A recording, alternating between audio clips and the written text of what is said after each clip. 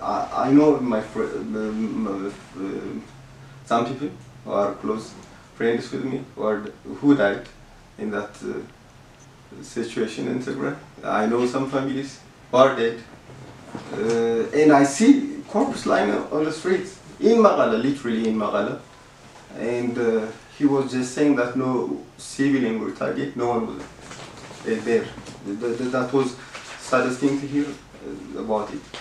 A full-fledged war was what was happening in Tigray. And he, for the first time in the world, after a war, after a complete genocide, is made in Tigray.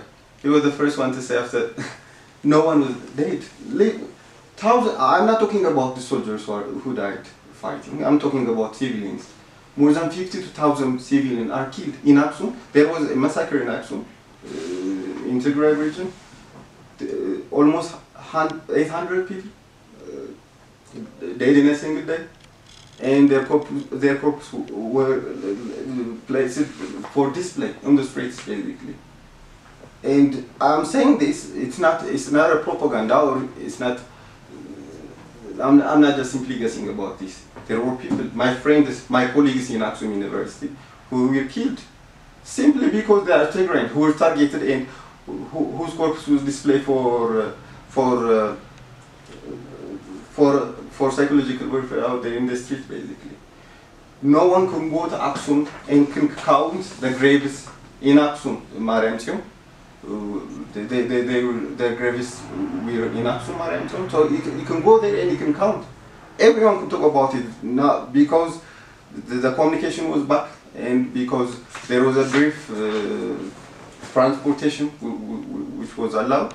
There are some videos, literal genocide videos, provided in the internet. They are in the social media. So you can see them. I can provide it to you, basically.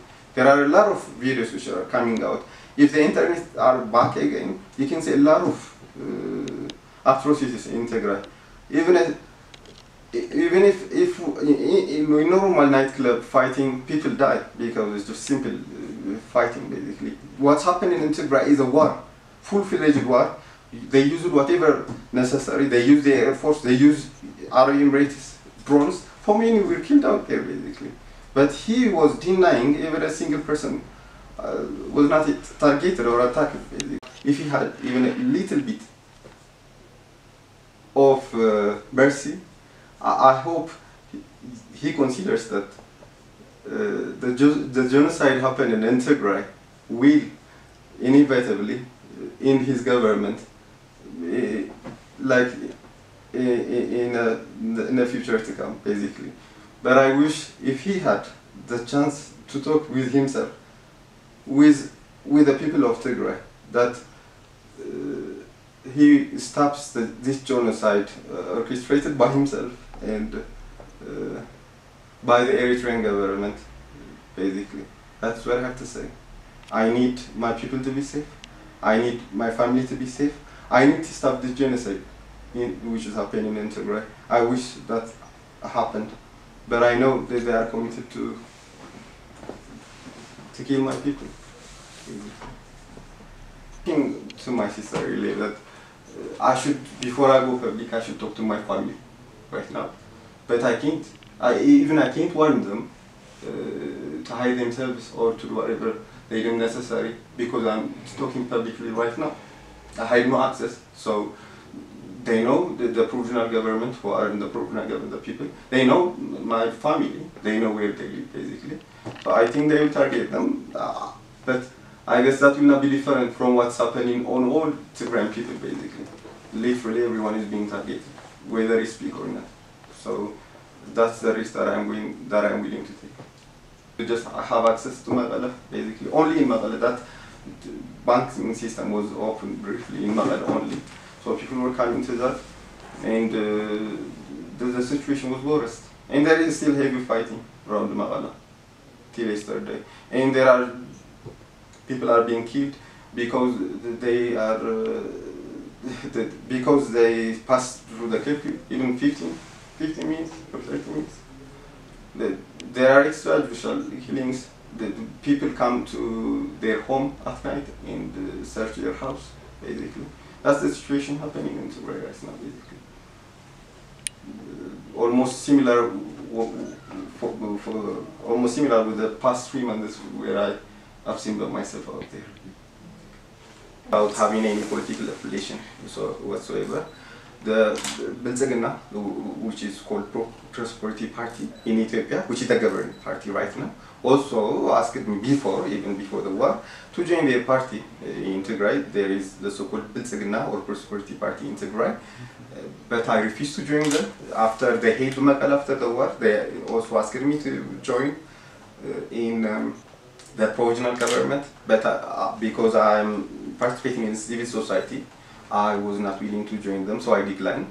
I had the hopes that I could help my people via humanitarian agenda, even here in right now, right this moment. But the conscience doesn't allow you to do so, because the Eritrean forces out there, the Ethiopian military force out there, are using starvation as a weapon. They are using rape as a psychological warfare, basically. An estimate can be made, more than 2,000 or 3,000 women are raped in Tigray, more than 52 civilians are dead. Even the political party coalition has made a press release before 2 or 3 weeks, I guess. The estimation out there was more than 52,000 civilians were killed basically within these 4 months. So I have no any intention joining any political party. My agenda is with the people of Tigray. No political affiliation whatsoever. Are you the only one?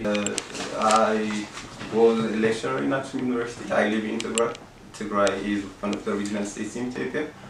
And recently, for the past 4 months, there was and still going a war in Tigray region. There is a total blackout. You may not hear about these atrocities in Tigray, but there is a genocide going on in Tigray right now, basically. And the world doesn't know about it because there is total information blackout out there.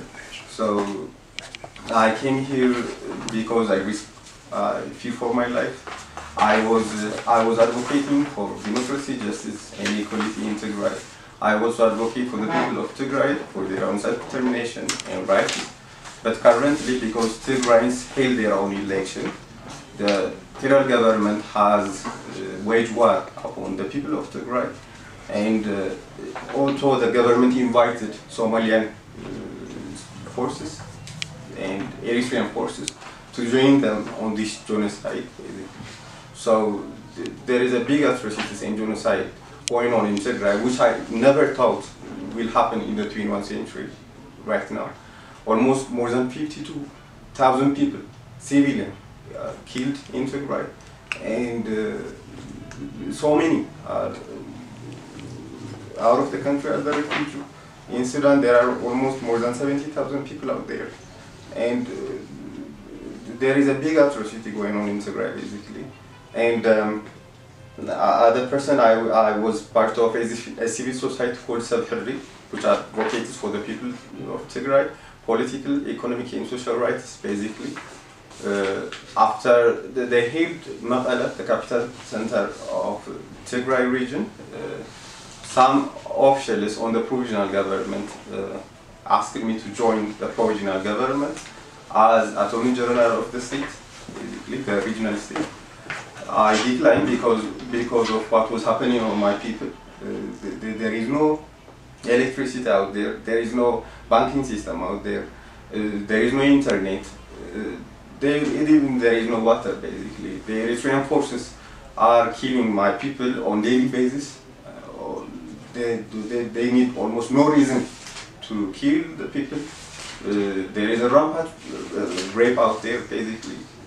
Almost the Human Rights Commission, the Human Rights Commission admitted that there was a rampant rape out there. So many women are raped out there. Our property are looted. Everything what is there in Maqala or in the whole Tigray is taken to Eritrea, Asmara. They almost looted every farmer basically living in the countryside. Our personal house is looted and now used as a military camp. Basically, my family are living in horrible condition. They are living with family and now currently living in a rental house because they cannot access or go back to their home. Because I was fearing for my life, I came here to Nairobi. I thought, and I still think that there is a direct risk to my life because I declined their offer to join the provisional government, and I am also currently advocating and also exposing what's happening in Tigray because no one is speaking about it in the world right now. Even the United Nations and the European Union are giving a lip service, in fact, but that is not enough. That is not sufficient. Taking into consideration what's happening in Tigray, that's a genocide which I never thought would happen to my people. Almost we seen it coming, but we never thought it would be like this. Almost informing this, more than 52 civilian people are killed. The fighting is going on right now in Maqala, which I live currently. There is heavy fighting around Maqala. Yeah. Tigray. He has been persecuted. He has been arrested on several occasions.